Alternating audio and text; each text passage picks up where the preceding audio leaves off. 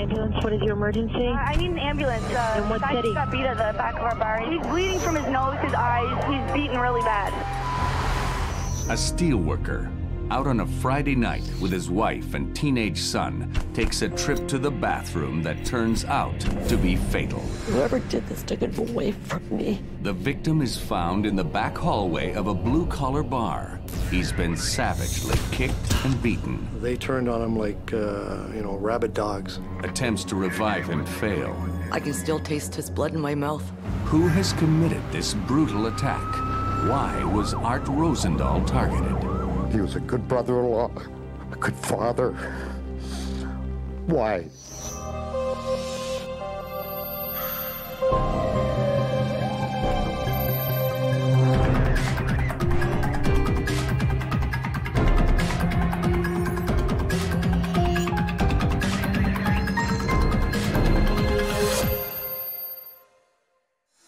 Hamilton, Ontario, a city built on the steel industry. It's also the home of Art Rosendahl. Art was your typical Hamilton guy, steelworker, had a regular blue-collar job and lots of friends. Art and his wife Brenda have made a home for themselves and their sons Jordan and Neil here on Hamilton Hill. He was very caring. He had a great sense of humor. Yeah, he was a very mellow person. I married my best friend and my lover. When we first got married, it would be like they were the happiest couple in the world. I took very ill in 1991. I had a twin aneurysm, and he performed CPR on me until the ambulance and the fire department came. He renewed our wedding vows in front of our friends and family because he said he was blessed to have me still alive. He adored her, I think. Made the rest of us look like cavemen. Our last Valentine's Day, he was dressed as a knight in shining armor with the chain mail. And when he did that, I knew how much he loved me. There was actually one time where my dad took my mom out into the street in their pajamas, dancing by the lamppost. If you were not smiling around him, then he had to make you laugh. Art's first love is his family, but his second love is cars. Buicks were his thing, old Buicks. But he always had his boys in the garage with him. I'd help with sanding and stuff like that. From an early age, he and I got into cars, and we had an old Valiant here on the farm that had quit. And Art and I got that thing running when we were 10 years old, 11 years old. We actually got the thing to run and started driving around the farm in it. He was a good friend to everybody, and that's why it makes it so hard to understand what did happen to him. January 14, 2005, a bone-chilling minus 16 degrees. At the end of a long week, Art, Brenda, and Neil head out to O'Grady's, their local pub. Everybody knew everybody. It was like a neighborhood bar where you'd go and you would at least know 2 or 3 or 5 people. We didn't go out very much during the week of Christmas, so we missed a lot of people. So we decided to go out that night to see friends that we hadn't seen at Christmas time and have a drink and talk about what we all thought the year was going to bring. It started out as a Friday night like any other. There was a lot of laughter. We danced, and Neil and Art played pool. He was very good at pool, I can tell you that. He wouldn't go easy on me, but at times, I know he let me win. He was thinking about my feelings instead of making me feel like, oh darn, I suck. Around 10:30, Neil leaves to pick up his brother from work. I ended up chugging one and running out saying, Dad, I will be back, I'm going to get Jordan. My dad kept on saying, what, you're pulling out of a good pool game? Art heads to the bar just as the DJ starts up some tunes.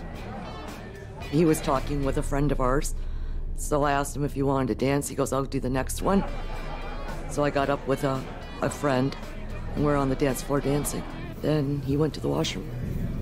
The next few moments are a mystery.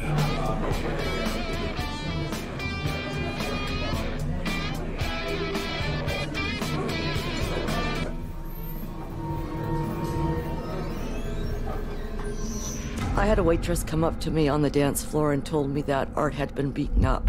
She didn't say how bad. Brenda is unprepared for what awaits her in the back hallway. It was a shock, because I was expecting a bloody nose. Not somebody who was laying on the ground, not moving, not breathing. We rolled him over, His face was badly swollen. His eyes were swollen shut. He had blood coming out of his mouth, his nose, and his left ear. And he wasn't breathing. Brenda tries to breathe life into the man she married 20 years before. I cleared his mouth to breathe for him. I can still taste his blood in my mouth. The bartender calls 911. I need an ambulance. And what guy city? got beat at the back of our bar. He's bleeding from his eyes. What is the address? 592 Upper James. Okay. The guy doesn't have a pulse anymore. Constable Michelle Berry is one of the first officers to head to the scene.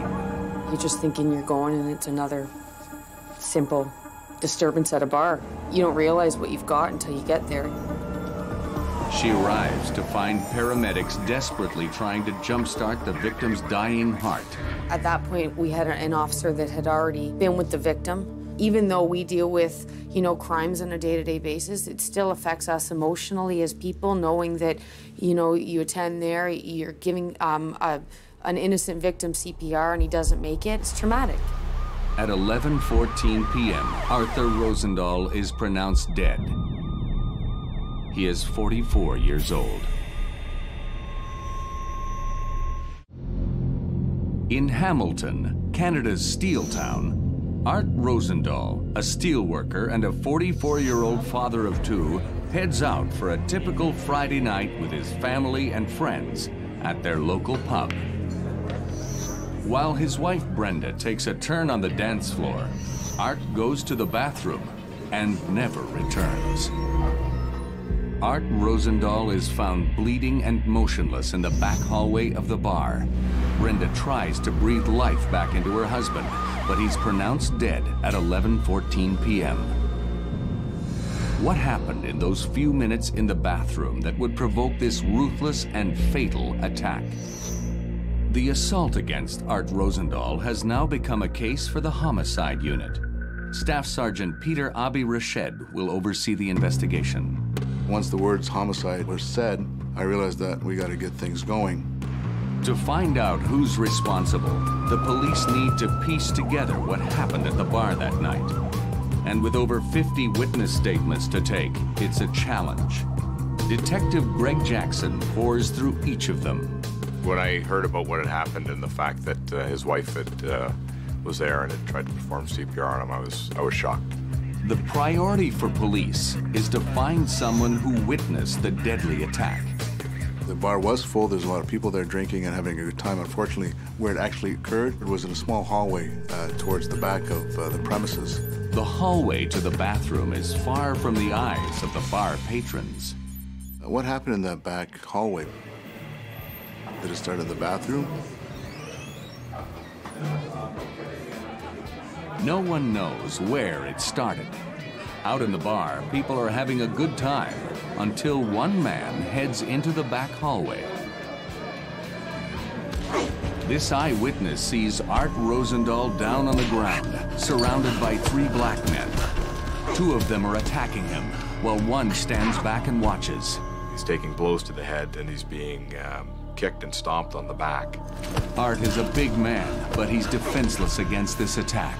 The person who saw Arthur in the back hallway described him as being almost in a I guess you call it a fetal or a turtle position, trying to protect yourself as best you can. Art can only curl up and hope for an end to the assault. You got one person who's trying to protect themselves, and you got 2 people that we can say for sure are kicking and stomping on the person. The eyewitness tries to stop one of the men, who wears a vicious-looking metal grill in his mouth. He's kicking him in the head, and he kicks him twice in the head. He actually kicks him the one time, and then Mr. Urquhart says to him, I think he's had enough, and then he gives another kick in the head. The man with the grill pushes the eyewitness against the wall, and then the men flee. Though only one person saw the attack, many people in the bar had noticed the men. Apparently, you couldn't miss them. They're boisterous, they're loud. They had that attitude of, the tough guys in the bar. The 3 men had actually been playing pool at the table next to Art and his son. The only words that we had with them were, would you like to take a shot? Are we in your way? Later in the evening, the men would argue amongst themselves just before they went into the bathroom. There was a what appeared to be a dispute amongst the individuals, not Mr. Rosendahl. No one has any answers as to why Art Rosendahl became the target of the men's violence and rage. This was a brutal, vicious attack that made no sense whatsoever. To try to make sense of it, Abi Rashed calls in veteran detective Mike Maloney, who takes on the role of primary investigator. That evening was Peter on the phone, and typical Peter says, we got one. Of course, on your way, and you're thinking, holy geez, what has gone on? What has happened? So these are the things that go through your mind as you're driving in. He will dig deep to see if there is more to this homicide than meets the eye. Was it mere coincidence that put Art in the bathroom with his attackers? My first instinct would be, was it a drug deal gone bad? At the station, Maloney has some tough questions for Brenda and her son Neil. You want to ask everything. Is your husband a drug user? Did you know these people? Did Art have anybody who didn't like him? Would he be one to start a fight? Why do you think that they did it? Maloney wants to know why Neil left the bar right before Art was attacked. Why did you leave? Mike can be very in your face when the time calls for it. They actually kept on asking me why I left in several different questions. Like they were trying to catch me slip or say something wrong. You have to get the information. Maybe Brenda Rosendahl had a motive. Were there money problems or relationship issues? Considering a wife watched her husband take his last breath, she was quite competent with all of her answers and everything that was going on. I was kind of amazed by how she handled it. Maloney ratchets up the pressure to test her. Are you sure you had nothing to do with this? Could Brenda have hired the killers? I looked at my two sisters. I said, they think I had something to do with this. So we do have to ask those hard questions. And after hours of interviewing, Mike Maloney's gut tells him the family had nothing to do with Art's death. This lady's just watched her husband die, and she has to answer that question from me. You feel for them, and it's a very awkward situation. So I think through interviewing her and her son, we understood that this was just something that took place. Here was a fella that was a hardworking contributor to society, and basically, somewhere there, everything went bad.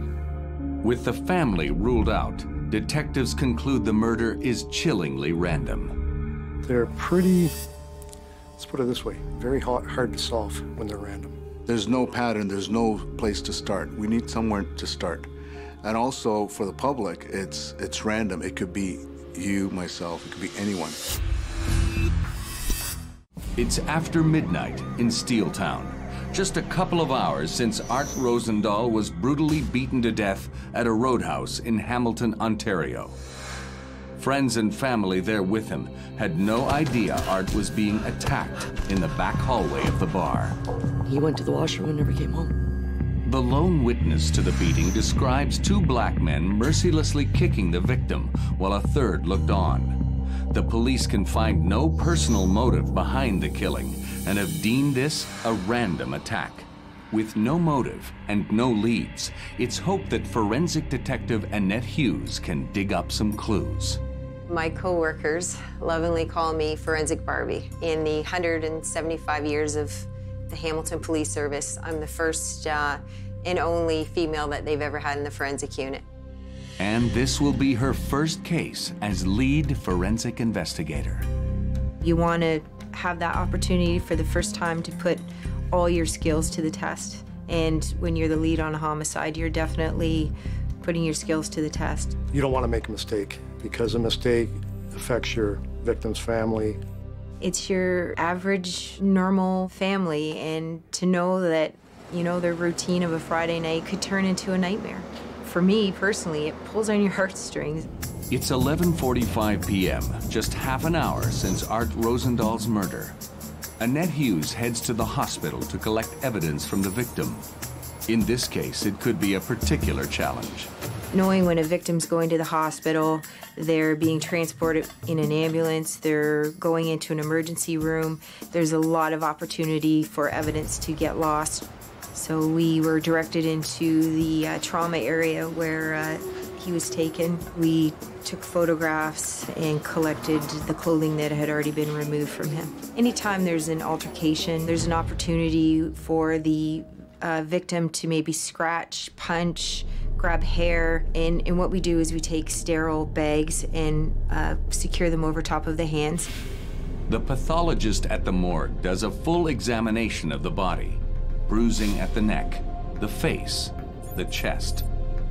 X-rays reveal 3 broken ribs, injuries consistent with an eyewitness account that Art had been repeatedly kicked. Then something unexpected. Prominent and oddly shaped bruises on Art's back and side. There are actually 2 marks that were unusual, or we couldn't quite figure out how they were caused. One was in the middle of his back, and it was 2 concentric circles with these lines around the circles. The other area was on his side, and it was a series of clear lines. Those markings on his back were a little puzzling, a little confusing. They weren't consistent to what an assault would have caused. When we have something in front of us that we can't explain right away, we have to put some effort into getting that answer. I want to know, how did that bruise get there and what caused it? If the mark remains unidentified, it could raise questions about the cause of death and get in the way of proving murder. Definitely, we need an answer for court. Annette Huys goes to the bar to search for the source of the bruise and other forensic evidence.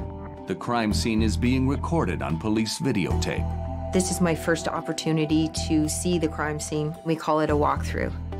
There were several beer mugs, shot glasses. That was really important evidence for us to collect. The attackers didn't have the knowledge or the forethought to think, we gotta wipe off these beer bottles and get rid of them before we leave. Any beer bottle, any drink container, any shot glasses put up to someone's mouth, and we know we're gonna get DNA from it. Huys checks out the hallway where the attack on Art Rosendahl occurred. There was EMS debris, some gloves, cigarette butts. Huys scrutinizes everything, looking for what could have caused the unusual bruising on Art's back. We were thinking maybe something he was pushed against, fallen against at the scene might have caused the injuries. There were a couple of doorways in the back hallway with doorknobs that we thought maybe could explain the circular pattern. But the cause of the bruise remains elusive. Nothing at all. No, it was frustrating. Then Huys finds something in the hallway that could be a key piece of evidence. There was a broken chain with a dog tag that said Damien P on it. And just from where it was located in the hallway, I mean, one would naturally assume that it had been pulled from someone in the struggle. In his hometown of Hamilton, Ontario, steelworker Art Rosendahl has been beaten to death in a blue-collar bar. His wife's attempts to save him have failed. I can still taste his blood in my mouth. His body tells a brutal tale, one that contains many questions. Those markings on his back were a little puzzling, a little confusing. Only one man witnessed the brutal assault by 3 black men, but many bar patrons had seen them earlier that night and are able to provide descriptions. As the city sleeps, dozens of officers continue to prowl the streets looking for the suspects, one of whom wore a distinctive dental grill, according to an eyewitness. But prospects for finding these men are slim to none. Usually when they run away from the first arrival of the police, you don't catch them. Shane Groombridge is among the many officers scouring the city in search of the assailants. So I responded to the area, searched for them for approximately half an hour. Couldn't find them, so I parked my vehicle at Brantdale and West 5th. At this point, I didn't feel the suspects were still in the area. I figured the suspects had plenty of time to make good their escape. Groombridge is thinking about heading back to the station when he sees a potential suspect. I observed a 6-foot black male wearing dark clothing. At that point, I noticed he had a silver grill in his top teeth. Was this the assailant with the distinctive gangster accessory? In Hamilton, it's very rare, and when the officer came across him, there's the grills. When Groombridge asks for ID, all hell breaks loose. Basically asked me if he was under arrest, and I immediately said yes, because from experience, if someone asks you that question, you don't arrest them, they're gonna flee. And he struggled, so I grabbed hold of his shoulder and he just pulled back, and the next thing, we're struggling, we're on the ground, rolling, and I was able to get on top of him, get his arms pinned down. Backup arrives, and the suspect is taken into custody. Cairo Sparks, a 23-year-old from nearby Kitchener-Waterloo. Hotel 352, suspect under arrest. 10-4. Sparks is put in holding, but the staff sergeant has his doubts about whether they've got the right guy. It did not make sense. This was sometime after the actual assault, and yet he's arrested within a block of where it occurred. For someone to do this kind of damage to another human and then stay within the area was unusual. If Sparks is innocent, he should have nothing to hide. Annette Huys requests his clothing to test for forensic evidence. My normal procedure is to go in, introduce myself. I'm in the forensic unit. I'm going to need to take your clothing. But Sparks refuses to let her near his clothes. You can forget it, bitch. It's not happening. And he started to come towards me in the cell area. And I felt like I just got out in time, and he was spitting, kicking, punching, hitting the door, yelling. Yeah, he was out of control. Even when we told him that we were gonna use a taser if necessary, he said, "Bring it on, it doesn't scare me." We opened the door, he charged at the officers. He was tasered, he went down quite rapidly. As soon as it was disengaged, he became violent again. He was warned, he was tasered again. The bottom metal plate from his mouth come tumbling out across the cell floor and sort of right to my feet. So that was the first piece of evidence that I collected from him. And he finally complied, and we took his clothing. Huys then thinks she knows why Sparks didn't want to comply. She's handed a pair of very incriminating shoes. I looked at the shoes, and just from my experience, what I was seeing on the shoes was blood. I figured that the blood that's on the shoes that I'm looking at is the victim's blood. She'll have to wait for DNA testing to find out if she's right. Hopefully it's Art's blood. We'll get a DNA match. I thought, perfect. We've got evidence to this assault right on his shoes.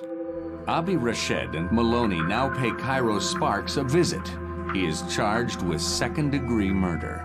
Perhaps that may cause him to utter something to us. With the eyewitness report and the blood on the shoes, police hope to leverage a confession out of Sparks. Maybe he'll give up the other two men who were in the hallway. But Sparks has nothing to say. It's basically the attitude of, prove it. I didn't do it, wasn't there. But proving it might be harder than any of the detectives can anticipate.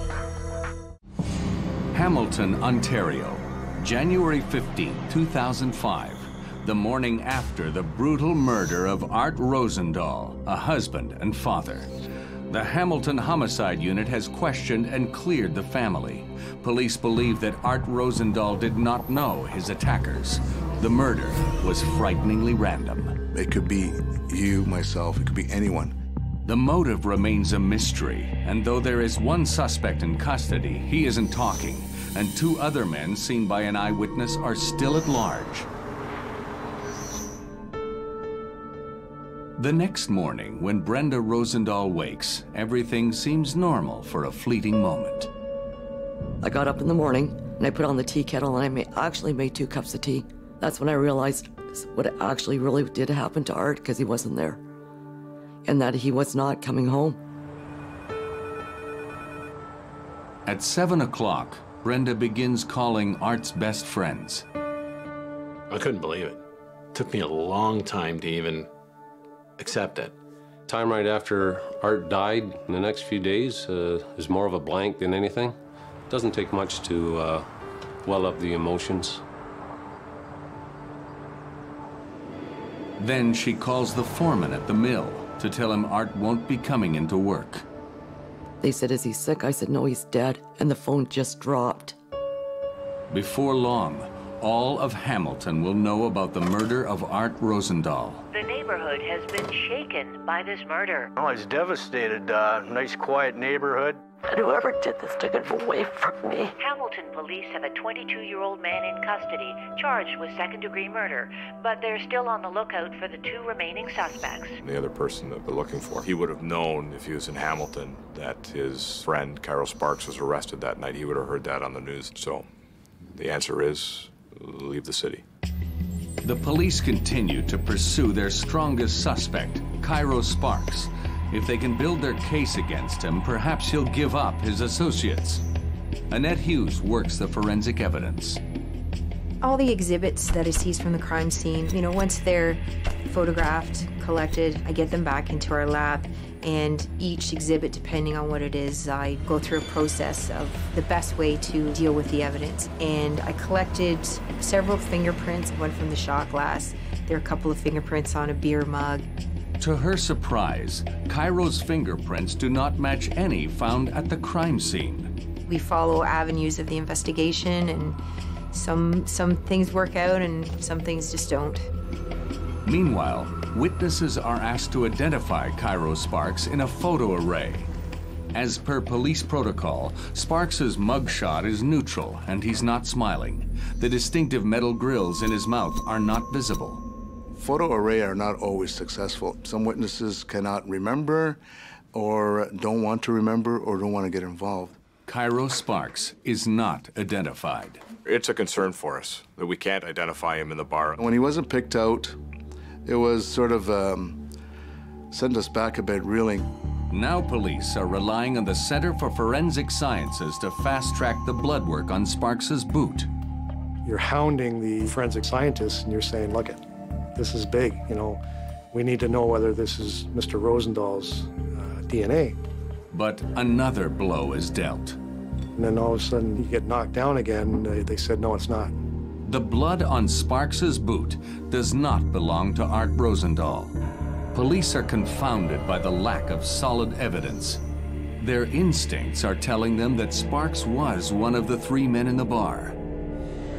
Right off the beginning, we had a gentleman arrested a short distance, matched the description, has teeth grills on. From the moment police first encountered Cairo Sparks, he has behaved as if he's guilty. He was just aggressive from the word go, right from the time the officer approached him on the street, right to the point where we had to use some extra force to seize evidence for a murder, to right down taking him downstairs into our holding cells.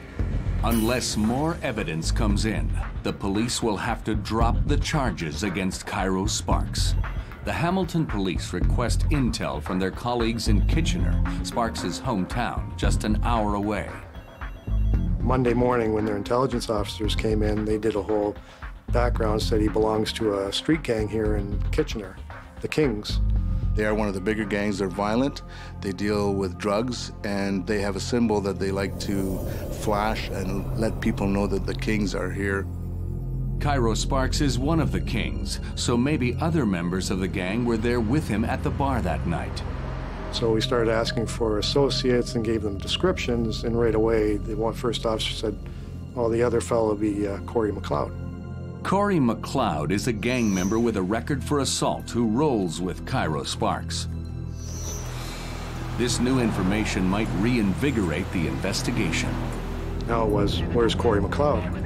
We start looking, and when I talked to the security manager at Hamilton Detention Center, he runs the names and says, well, Corey McLeod's up at Maplehurst.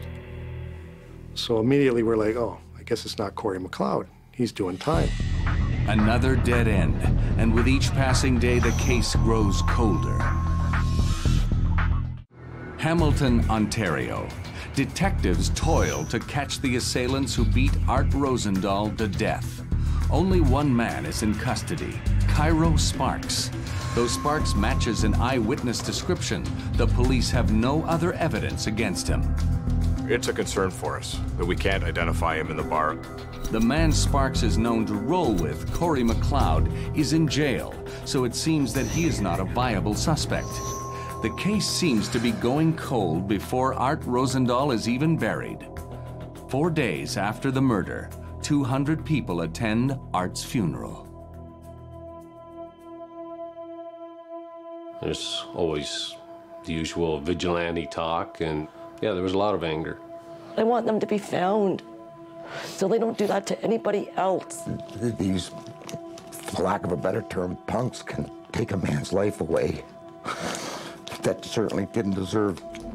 The homicide unit is feeling the pressure. The Hamilton public was outraged as to what happened that particular night. A lot of media attention and a lot of get those guys. The police asked the family to make an appeal to the public. If there's somebody out there with a little bit more information, please come forward. If you have any information, call Crime Stoppers. The Crime Stoppers plea generates a flood of tips. We were getting people calling us, who were trying to help us. Most of the tips lead nowhere, but then there's a call that pays off.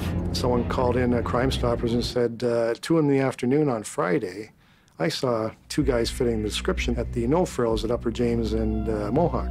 Right in the vicinity of O'Grady's on the afternoon of the murder. We went to the No Frill store, we looked through all their video. Abi Rached spots Cairo Sparks, and with him is his close associate. Sure enough, there is Mr. McLeod. We brought it up to Kitchener-Waterloo, and they said, oh yeah, that's Corey McLeod. Great footage, and what's hanging from his neck? Dog tags. Corey McLeod not only wears dog tags, he has a nickname, Damien P. We've received information that the dog tags with Damien P was given to him by an ex-girlfriend. And though Corey McLeod is now in jail for another crime, on the day of the murder, he was at large. We found out the day he turned himself in was the day after this happened. So he was out at the time when Arthur was beaten and murdered. Corey turned himself in on an outstanding warrant that he had from Kitchener, basically the next day on the 15th. So we said, what better place to hide than in jail? It almost worked. Now it's up to Annette Huys to put McLeod at the scene of the crime. Waterloo had dealt with McLeod and had his fingerprints on their system. And I took what we had there, did my fingerprint comparison, and I knew 100% that it was him. The evidence puts McLeod at the bar. If the broken dog tag contains his DNA, it will link him to the beating of Art in the back hallway. I thought there was a really strong likelihood that we could get DNA from the chain. So now we're starting to get a picture. We're starting to shape this investigation. McLeod's is associated with Cairo.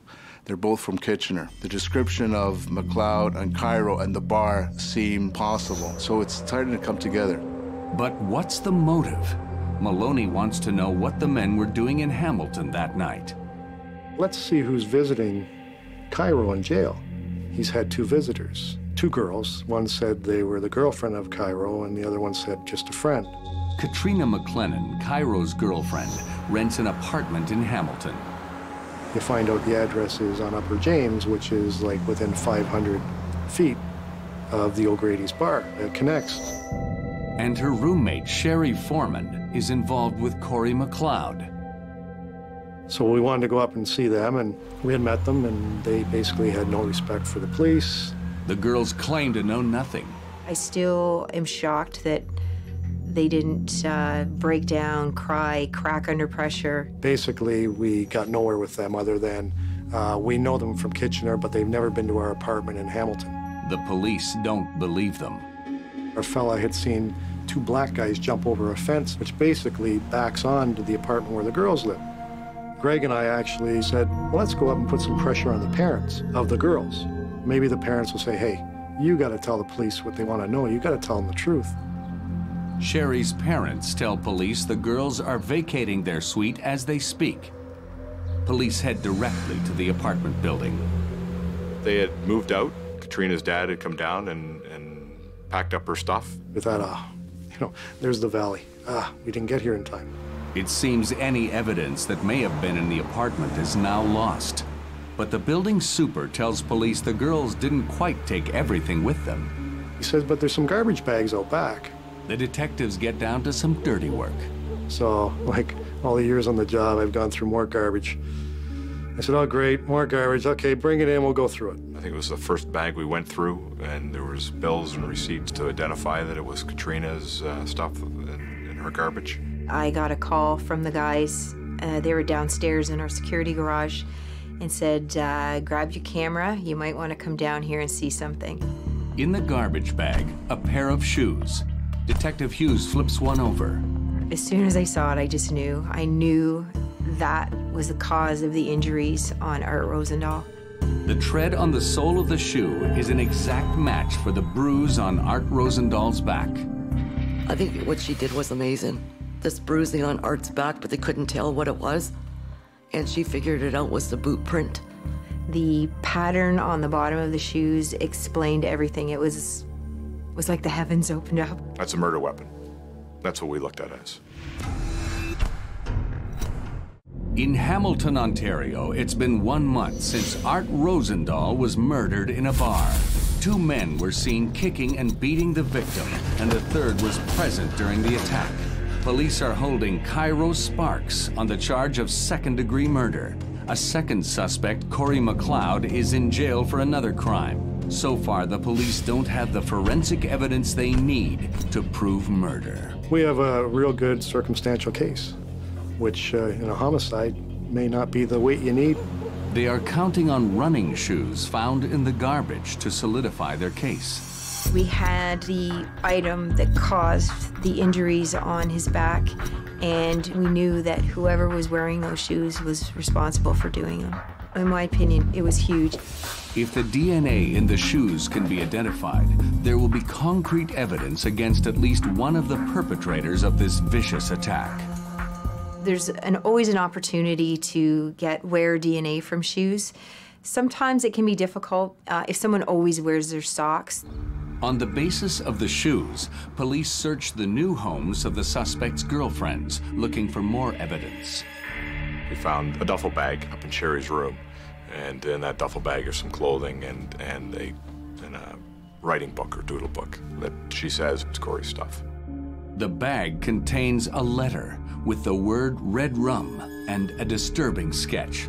It was one of those things where it seems like time stops. I was looking down at a sketch of 3 stick figures with crowns, and it appeared that they were stomping another figure on the ground. Here's a picture of what they did to Art that night in a drawing book in McLeod's bag. So here's that connection. The sketch suggests an intent to kill. It's either you drew it and that's what you intended to do to somebody, or you drew it after because you're basically bragging to yourself, well, look what we did. And it's also a reminder that the third man in the attack is still at large. Katrina McLennan and Sherry Foreman are arrested as accessories after the fact to murder. I think in their eyes, they were doing the right thing. They were being loyal to their men. And Annette Huys gets the long-awaited test results that put Cairo Sparks at the scene of the crime. His DNA is on a drinking glass. Every court case that I've been to in recent years, I think a jury would be shocked if we didn't have some sort of DNA evidence. Now, can forensics prove the case against McLeod? The DNA test shows conclusively that the dog tag is his, but it also reveals other vital evidence, the DNA of someone else. CFS was able to not only get Corey's DNA off of the dog tag, but also Art Rosendahl's. Art somehow must have grabbed the dog tags during the struggle. But the most incriminating piece of evidence is from the shoes. DNA results prove the shoe that caused the distinctive bruising on Art's back belonged to Corey McLeod. I can't even imagine how much force it would take to basically take the pattern off the bottom of your shoe and put it on somebody's body. That just shows the trauma and the force used to assault him. They had to know the damage that they were causing. They may have even had to know that you can kill somebody by doing this. It's game over for the man known as Damien P. Corey McLeod is charged on March 9th, 2005. But the police still don't have a complete picture of the murder.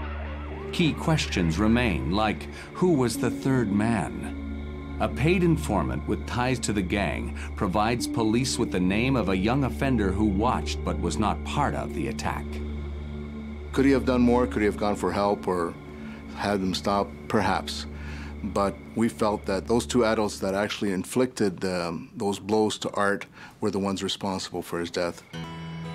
Finally, the police want to know why Art Rosendahl was murdered. The informant provides the elusive motive. Out in the pool area earlier, two black guys were arguing with each other. Somehow it carries on into the washroom. Mr. Rosendahl, we believe, walked into the washroom as they were arguing. He tried to calm the situation down inadvertently, and anybody would do this, was to, put your hand on someone's arm. He put his hand on Cairo's shoulder and said, "Hey, we don't need this, guys."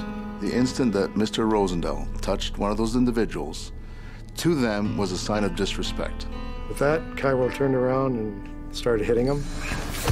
We know there's a struggle. That dog tag, whether it was a grab of desperation or if he was, trying to push him back. Corey jumped in and they laid the boots to him. It paints a very violent picture of his last minutes.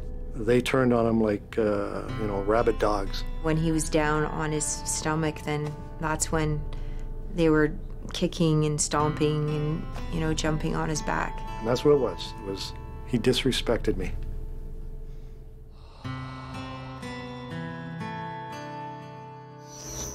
The police have worked hard to build a case for second-degree murder, but if they can't prove intent, the perpetrators could get away with it. Bar fight usually ends up being a manslaughter charge. You have to show the intent. Fights end up being very hard to prove that it was an actual murder. It's not about the truth, it's about the proof. Can you prove intent? Can we prove intent in court? It's a scary proposition. You may have to roll the dice. What are we going to do here? Take a plea to manslaughter because we know we've got a conviction, or do we push for second degree? The defense offers up a guilty plea to the lesser charge of manslaughter. The Crown accepts. Sparks and McLeod are sentenced to 11 years, close to the maximum. It's a year before anyone touches Art's locker at the steel mill. There's a picture of Art that one of the fellows did a portrait hanging on a wall. Every time you walk around a corner and you see that thing, it's like somebody gives you a kick in the chest. He was always a peacemaker. Always wanted people to get along. Art's youngest son has taken on the restoration of his '67 Buick. The car in the garage, maybe one day the car will be done. Then I'll drive it. Then I'll drive it right down to Woodland Cemetery and show that she's done.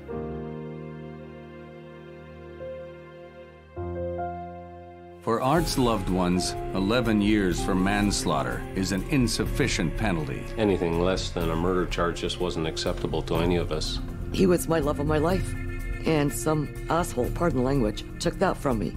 There is no closure. You could get 25 years for the person that killed your loved one. That will still not be enough. Sparks and McLeod are due to be released 7 years after the murder. They will not serve their full sentences.